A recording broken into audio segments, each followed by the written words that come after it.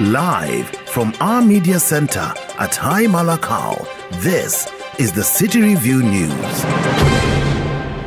It's 4 p.m. Good evening. My name is Patricia Dominic.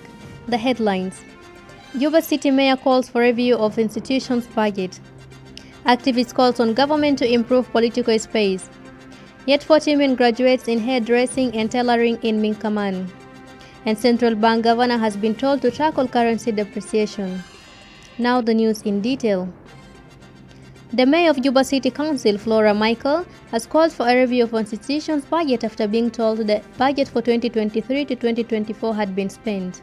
Flora said her administration has prioritized the rehabilitation of bridges, opening of roads and improving security, and garbage collection, but there is lack of adequate resources to pursue the project. Meanwhile, Jonglei-based civil society activist Bol Dengbol has lamented the worsening political space in the country and called on the government to address it. In a statement seen by the City Review, Bol claimed that the members of the newly formed political party, the Revived South Sudan Party, based in Juba, have escaped kidnapping attempts which now put their lives in danger.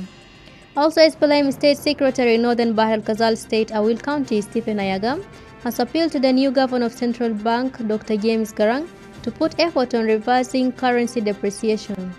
Ayaga said the depreciation of South Sudanese pounds has affected prices in the market, making life difficult in Awil.